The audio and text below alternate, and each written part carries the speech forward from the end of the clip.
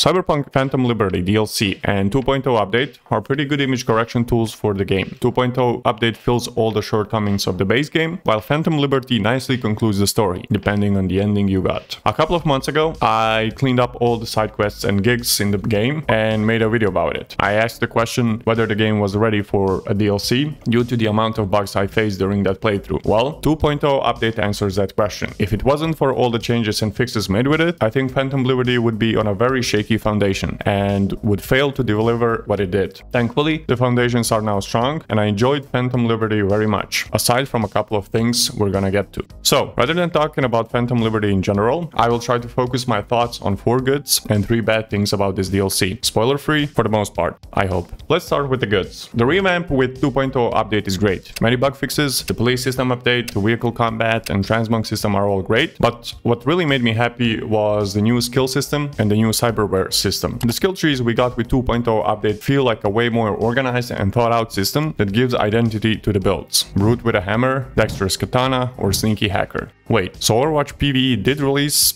but in a different game. Jokes aside, I do really like this change because it brings build system closer to other RPG games and it actually makes me want to try different builds rather than just stick with a shotgun throughout the entire game. Second one is Dogtown. Even with all the issues Cyberpunk had after the release, there was one thing that was done perfectly from the get-go: the environment design. Night City, with its districts, the NPCs, the lights, and the dystopian corporate feel is just amazing. It's so good that removing fast travel points would not upset me. And this is also reflected on Dogtown, but in a bit different way. Dogtown does not feel just like another district on the existing map, but more like an isolated location. It is a rundown place left behind, operating with its own rules, governed by a warlord and influenced by different factions. I think the devs did a pretty good job immersing you in this part of the world and kinda pulling you out of Night City. Next up, story. It's a classic government/secret agent story topped off with political games of Dogtown with a couple of twists and turns that keep you on your toes and question characters around you. The game wants you to ask yourself, who can I trust, who is telling the truth, and who's just trying to use me as a tool in their game. Since it is a DLC, it's of course not gonna go too much in depth, but it is delivered concisely and shortly, offering a couple of endings. Simp ending is what I got, it is what it is. Lastly, the characters. This one is not gonna be about Reed, Alex, Songbird, or the President, which I also think are pretty nicely polished characters with interesting background stories. No, this one is about character disguise system, the Behavioral Imprint gadget that allows you to impersonate other characters. I think this system breaks the monotony and tediousness of eavesdropping, surveillance, sneaky missions, especially when the characters you're trying to fool start testing you. So you have to use the information about the impersonated character to pass these checks.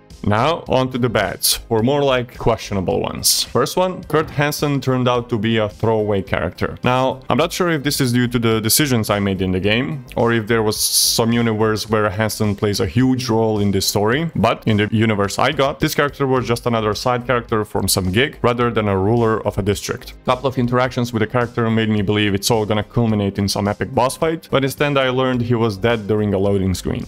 Second one, bugs are still there. Of course, the bugs I faced during the DLC are nowhere near the ones everyone is familiar with from the game's launch, but they still exist. Most of them are minor glitches here and there. However, I did also face a bigger issue, game crashing. This happened a couple of times and weirdly enough, only when autosave or regular save happened. After some googling, turns out cross-platform save was the reason behind this. The last one is Relic system, which I think is underused. I understand that this is DLC, it's not gonna deliver major in-depth systems that were not there in the base game, but this one I just feel is a missed opportunity. First, the Relic system skills you get are not that many, and for the most part they are melee focused. Seems to be the theme with these recent changes. This shortcoming is not actually what bothers me the most, there are plenty of skills to play with, but this second one hits a bit harder. I think it'd be nice if the Relic skills were thematic to the Relic itself. Imagine skills that are maybe more on the intelligence/hacking side, or somehow coupled with this concept of constructs sitting in your head. Perhaps a skill that has something to do with mind control hack, utilizes Johnny himself, or the most obvious choice, at least after you finish the game, some Blackwell skills. This way, Relic skills would feel way more special rather than just another attribute type skill. All in all, the game has come a long way. It is in a pretty good state, and it feels like the actual release and not early access we got 3 years ago. Can't wait for Cyberpunk 2040.